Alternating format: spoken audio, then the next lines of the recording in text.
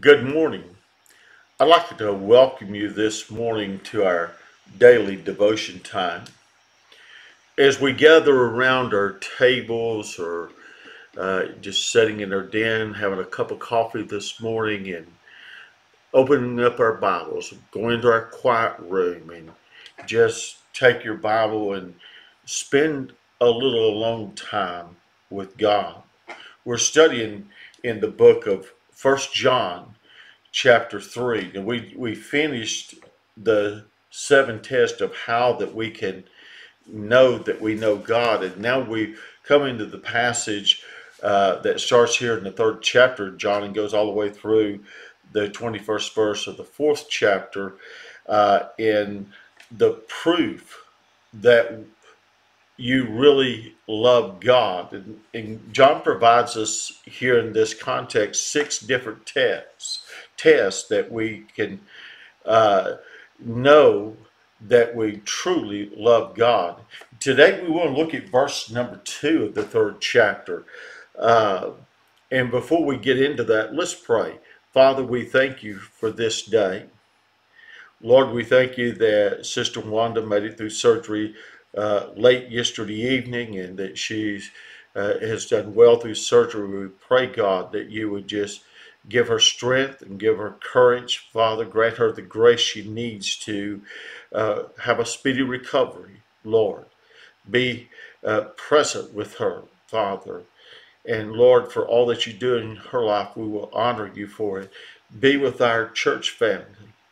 Lord, that may our entire church family, God, look to you, rely upon you. May every one of our church family, Lord, desire, have a burden to have a greater relationship with you today than they had yesterday. And Lord, as we start our Thursday morning, I pray, Father, that you would just open our eyes, that we would start with you. Number one, right now, we want to start out this day with you, and we want to end this day with you. Lord, I pray that may we just immerse ourselves in who you are in the name of Christ. Amen. Now, here he's verse number 2, he makes this great declaration. Beloved, now, right now, are we the sons, that is, the children of God? Is it not that we shall be God's children?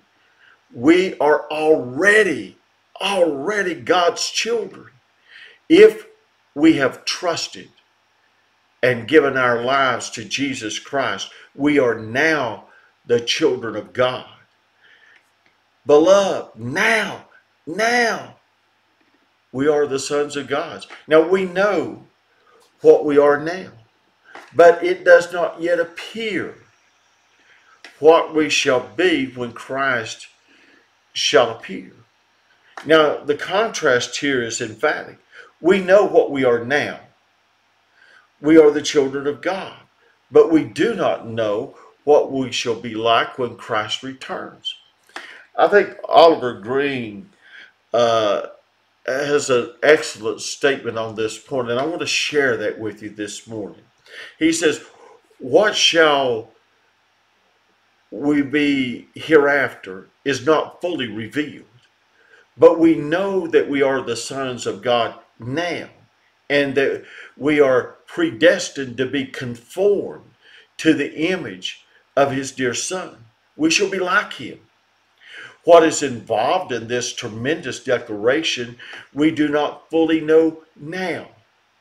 And even if God had seen fit to explain it to us, we would not be able to understand it with our poor, limited, finite minds. Now, why do I say that? The scriptures tells us that after his resurrection, Jesus ascended to the Father, then returned to earth again, perhaps in a matter of seconds. He entered a room where all doors were closed and the windows were locked and appeared in the midst of his disciples. He invited them, behold my hands and my feet. That is, it is I myself. handle me. See, for a spirit hath not flesh and bones as ye see me have. And they gave him a piece of a broiled fish and of a honeycomb. And he took it and he did eat before them.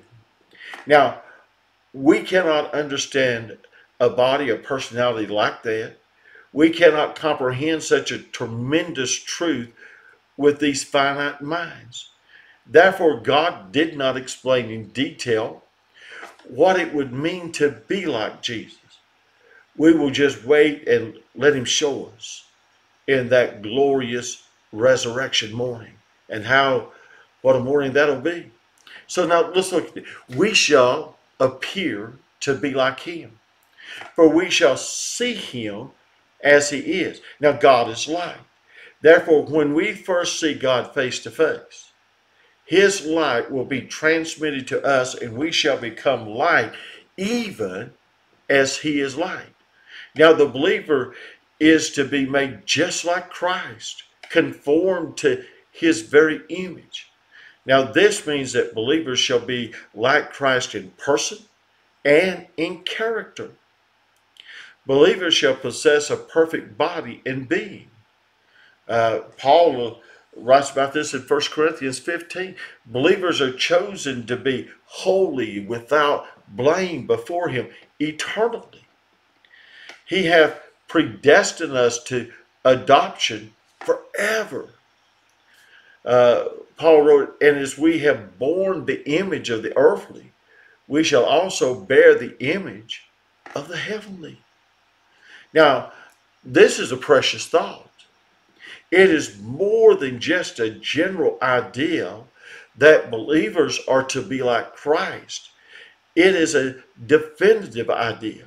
The idea that what Christ is, believers shall be. The scripture says in Romans 8, he is a son.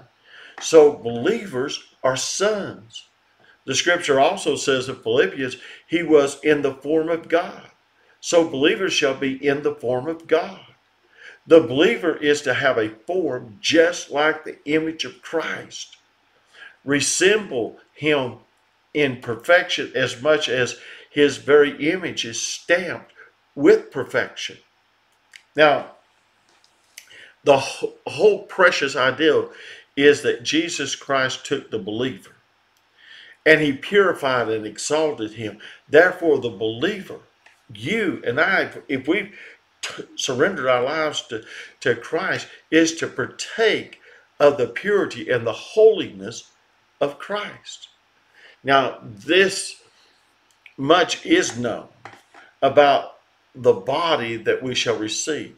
It will be a body just like the body that Jesus Christ has. This is made abundantly clear by the glorious promises of Scripture. Who shall change our vile body, that it may be fashioned like unto his glorious body, according to the working whereby he is able to subdue all things unto himself? Now we see things of this nature in Philippians 3, Matthew 13, Romans 8, Colossians 3, Revelation 22. We shall be conformed to the very image of his Son. We shall be like him, for we shall see him as he is. Now, the body of the believer is to undergo a radical change, just as the Lord's body was radically changed. Several changes are promised the believer here. The body will not be corruptible, but incorruptible. We see that in 1 Corinthians 15. It, that is the earthly body, is sown in corruption, but it is raised in incorruption. Now, our earthly body is corruptible. Our resurrected body will be incorruptible. Corruptible means that our bodies age. Man, I'm feeling it. Deteriorate. I feel that. Die, decay, decompose. But our heavenly bodies, man, radically different. They shall be incorruptible, never age. Man, can you imagine? Now, I'm 62, so I'm not an old man, but my body's not 25 anymore. Can you imagine never to age? I'm arthritis, man, I'm stiff this morning. It's hard for the hands to work well for a while. Sometimes I have trouble standing up straight when I first get out of bed in the mornings. But never age, never deteriorate, never die, never decay, never decompose. Whew, man, that's going to be awesome. They will be transformed and never perish. They will be completely free from defilement, depravity, death, and decay. Now, the body will not be a body of dishonor, but a resurrected body of glory. Paul wrote in 1 Corinthians, it is the body sown in dishonor, but raised in glory. Now, our earthly body is buried in dishonor. Resurrected body will be raised in glory. Our body is dishonorable, and nothing shows the body's dishonor any more than its death and burial.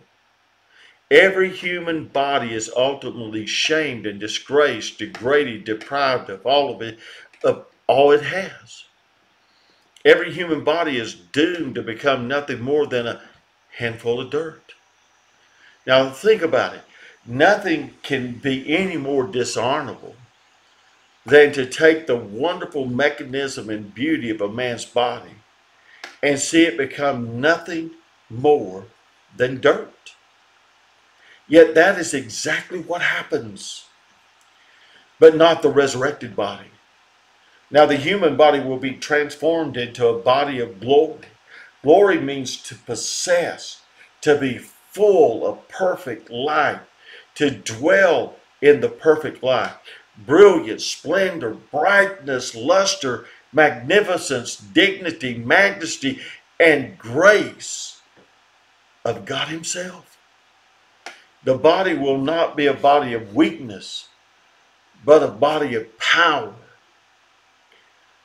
Paul again wrote there in 1 Corinthians 15, sown in weakness, raised in power.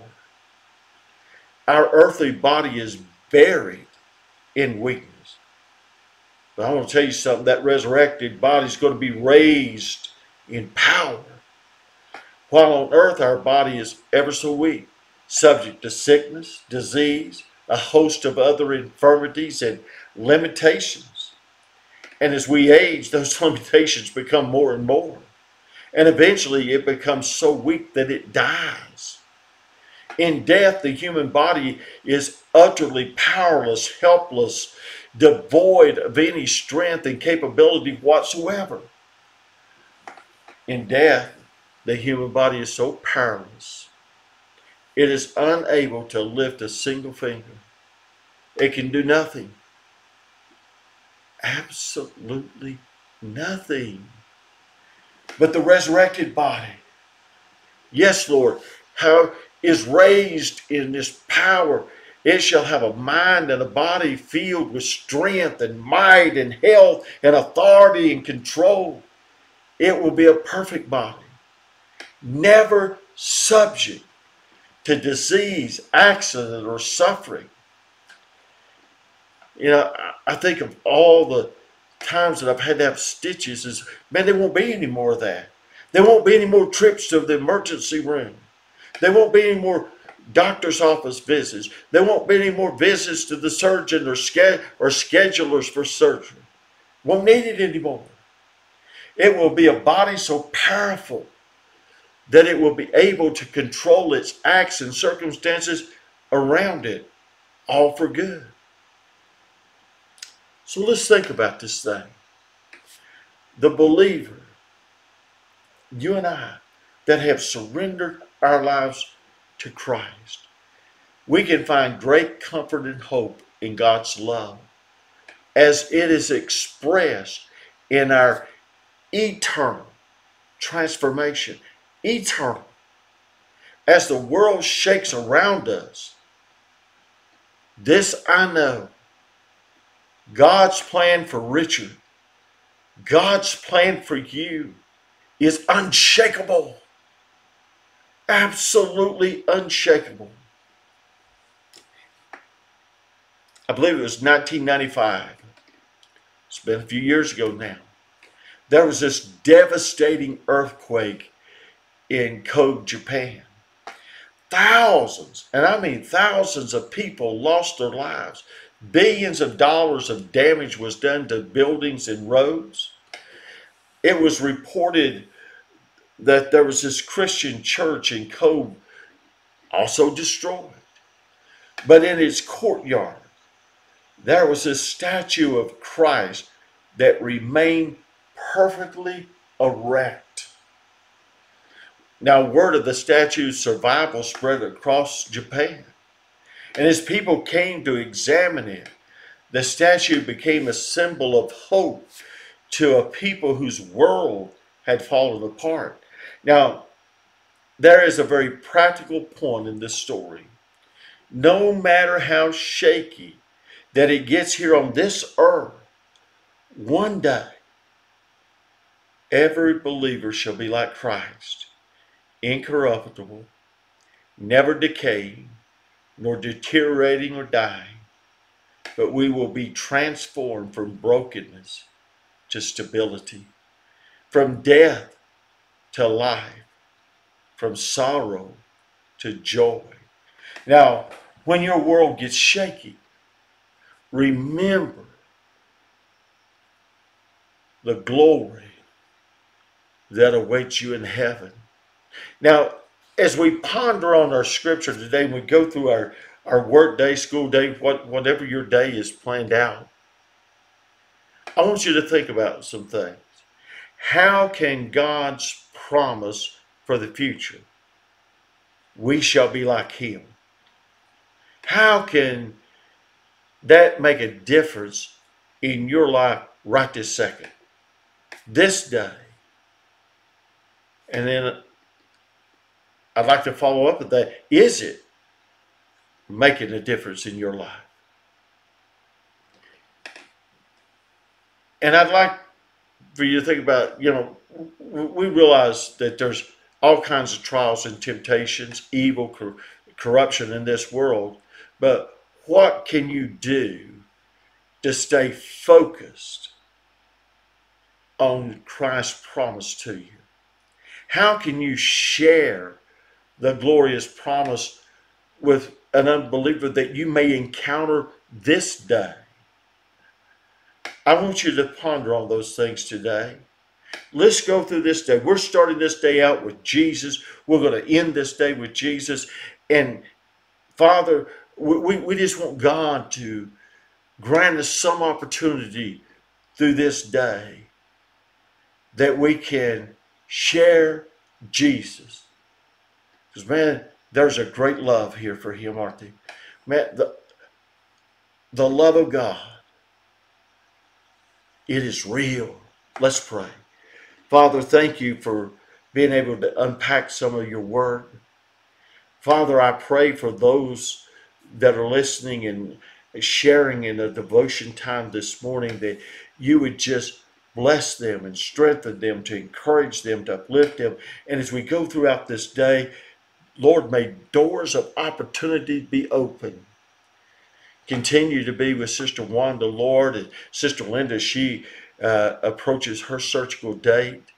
Father, I pray that thy will would just be in their lives. Thank you for all the blessings that you've been blessing Sister Joyce with. Continue to give her strength and encourage her and her family. And Father, we just want to say thank you. Thank you. Yahweh, thank you. In Christ's name, amen.